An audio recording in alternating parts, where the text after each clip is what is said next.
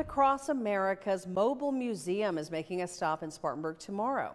Our Scarlett Lizjack breaks down how the organization plans to honor veterans during this trip to the upstate.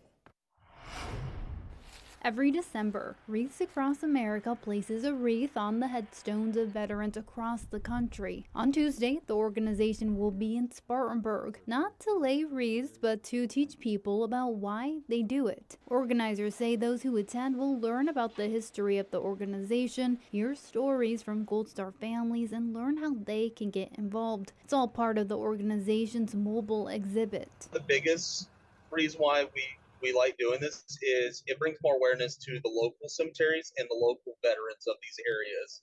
Because a lot of people think Wreaths Across America is just strictly Arlington or just strictly the national cemeteries, but that's far from the case. We are genuinely striving to get a wreath laid on every veteran's grave around the world. Your local cemetery has a number of veterans laid to rest that are not getting honored and that you yourself can contribute to it.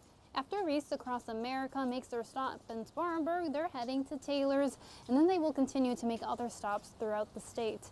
In Spartanburg, Scarlett Lizjack, 7 News.